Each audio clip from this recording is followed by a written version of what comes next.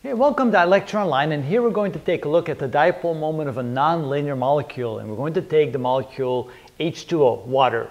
And so we have two hydrogens, one oxygen joined together. Here's a Lewis structure.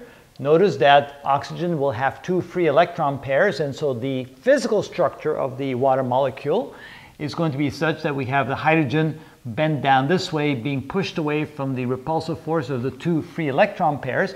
And notice that in actuality this is a tetrahedron shape. It's kind of like a three-sided pyramid shape with a base, which is also triangular. And here I have a little model that might help us see it. So here we have the oxygen, the two hydrogens, there's the two bonds, but we have the two free electron pairs. One free electron pair kind of makes the third leg of the pyramid. So we have kind of a lobe sticking out here. So we have the two hydrogens and the third pair. And then we have the fourth, the other pair of free electrons sticking straight up, forming that tetrahedral shape. And those free electrons do also play a role in the dipole moment of the water molecule. So what we're going to do at first is we're going to ignore those two free electron pairs and just act as if they don't exist. We know from experimental results the dipole moment is about 1.85 dBi for a water molecule. So let's go ahead and try to figure out how to calculate the dipole moment. First of all, what we have is we have two bonds to deal with. So we're going to find the dipole moment of one bond and simply double it because there's two of them.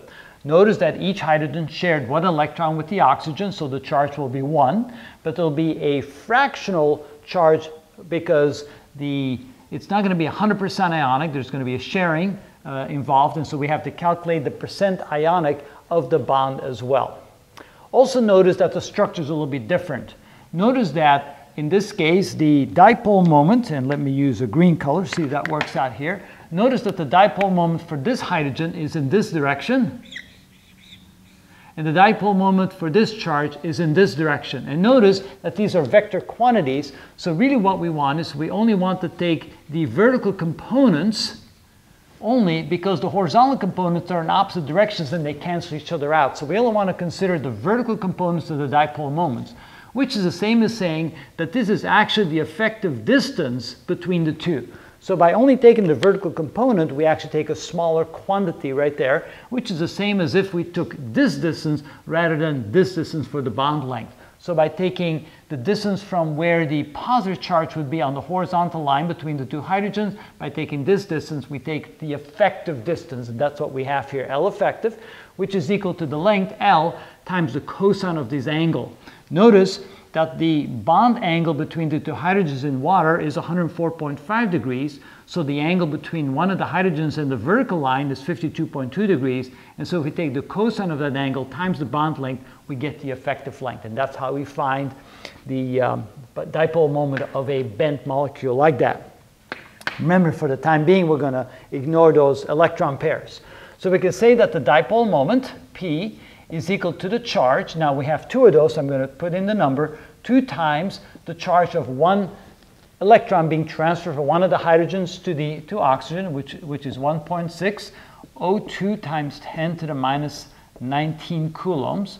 The bond length is now going to be the effective length. So the effective length, which is L, which is 95.8 picometers, times the cosine of 52.2 degrees. So we have the charge times the length. That's the equation of the dipole moment. We have to adjust the length to have the effective length, and we're going to multiply times 2 because there's two hydrogens, there's two bonds there. And then we have to multiply times the percent ionic right there. So how do we find the percent ionic? Well, the equation says the percent ionic, that simply means how ionic is this bond? Somewhere between 0 and 100%. The higher the number, the more ionic the bond is. The lower the number, the less ionic the bond is. And for a purely covalent bond, that percentage would be 0. So percent ionic is equal to 1 minus e to the minus 0.25 times the difference in the electronegativities squared. Notice electronegativity for hydrogen, 2.2. For oxygen, 3.5. The difference, 1.3. So let's plug that number in. So this is equal to 1 minus e to the minus 0.25 times 1.3 squared. So let's find out what that is equal to.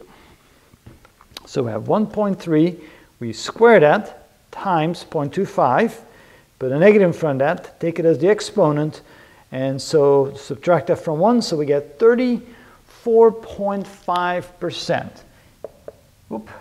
34.5%, because this ends up being is equal to 1 minus 0.655. All right. So the bond between hydrogen and oxygen in a water molecule is only 34.5% ionic. So let's go ahead now and figure out what the dipole moment will be. Again, ignoring the electron charges there, the free electrons next to the oxygen. So we have 2 times 1.602 e to the 19 minus times 95.8 e to the 12 minus times 52.2, take the cosine of that, times 0.345 equals, and I get 6.49 times 10 to the minus 30. Now when I go ahead and convert it to debye, so I have 1 debye divided by 3.34 times 10 to the minus 30 coulombs times meters. That should be a small m. This is coulombs times meters. Can't forget the units. So divide by 3.34 e to the 30 minus equals, and I get 1.94 debye. The experimental value, 1.85. So it looks like I got pretty close to the value I was looking for. That's fairly close. So why is it that the effect is so minimal that it has those 2 pairs of free electrons?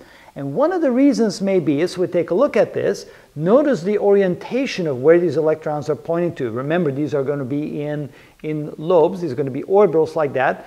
And notice that in one case, the orbital is in this direction. The other case, the orbital is in that direction. And so the effect will be canceled out to the point where there's not much contribution by these 2 free pairs of electrons. If we have another molecule where there's only 1 pair like that, then the effect is going to be much greater. And in the next video, I'm going to show an example where that is indeed the case.